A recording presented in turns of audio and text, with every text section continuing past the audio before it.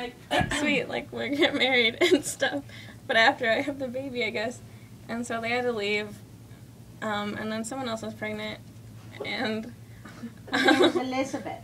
okay, this is probably not exactly in the right order. But it's going well. Anyway, so they were living somewhere else, and then something about like a census, but that was probably not quite yet. And then she was going to give birth real soon here. And they were in Bethlehem, because I don't know why they were there. Yeah, because that's what I said. So they were in Bethlehem, and all the inns were full because of Bethlehem again? Bethlehem. Oh, okay.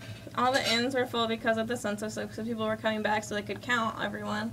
And so there's like obviously no room, and they couldn't stay with their family members because their family was probably kind of ashamed of her for like being pregnant because they didn't understand.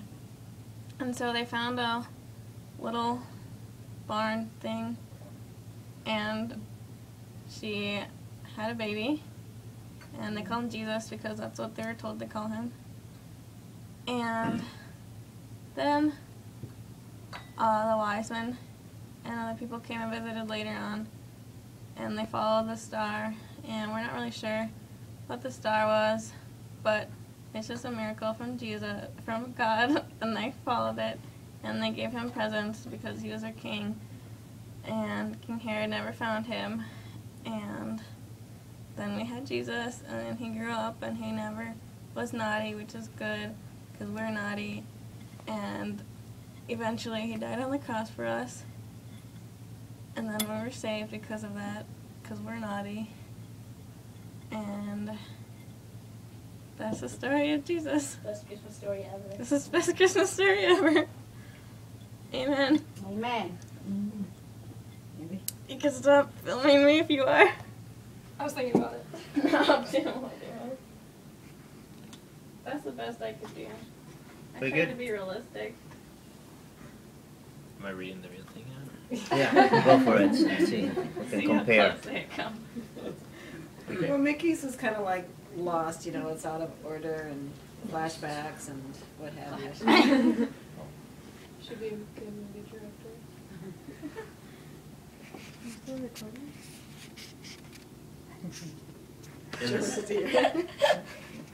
That's like, listen, you who have ears, let him hear. We all have ears. No, but he got a close-up of Jonah's What about ear. the artist who cut off his ear? What's his name? Mango. Mango. Mango. Mango's my husband. Okay, do you want to read the story? Yeah, he's waiting so you can listen. Okay. Great. In the 6th month, God sent the angel Gabriel to a virgin pledged to be married to a man named Joseph. The virgin's name was Mary. The angel went to her and said, "Greetings, you who are highly favored. The Lord is with you." Mary was greatly troubled at his words and wondered what kind of greeting this might be. But the angel said to her, "Do not be afraid, Mary. You have found favor with God. You will be with child and give birth to a son, and you are to give him the name Jesus. He will be great and will be called the Son of the Most High. The Lord God will give him the throne of his father David, and he will reign over the house of Jacob forever. His kingdom will never end." "How will this be?" Mary asked. The angel said, Mary asked the angel, "Since I am a virgin." The angel answered, "The Holy Spirit will come upon you, and the power of the Most High will overshadow you. So the Holy One to be born will be called the Son of God. Even Elizabeth, your relative, is going to have a child in her old age, and she who was said to be barren is in her 6th month, for nothing is impossible with God." Amen. "I am the Lord's servant," Mary answered. "May it be to me as you have said." Then the angel left her. In those days, Caesar Augustus issued a decree that a census should be taken. So everyone went to his own town to register.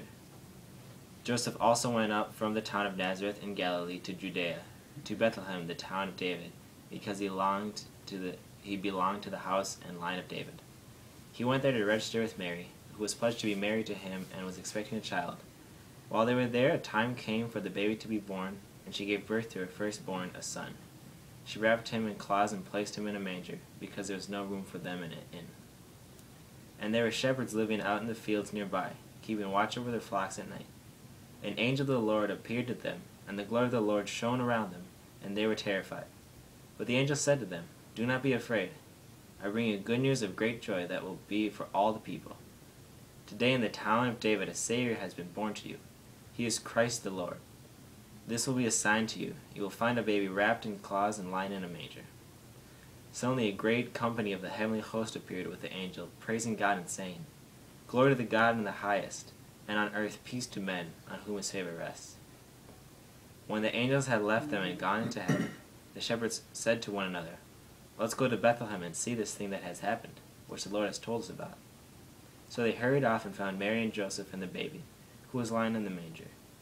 When they had seen him, they spread the word concerning what had been told them about this child, and all who heard it were amazed at what the shepherds said to them. But Mary treasured up all of these things and pondered them in her heart. The shepherds returned, glorifying and praising God for all the things they had heard and seen, which they were just as they had been told. Amen. Amen. Merry Christmas, everybody. Merry Merry Christmas. Christmas. Feliz Navidad. That's the Do you? exact same. Noche de paz. Voy a poner 6 música. months. Where was this?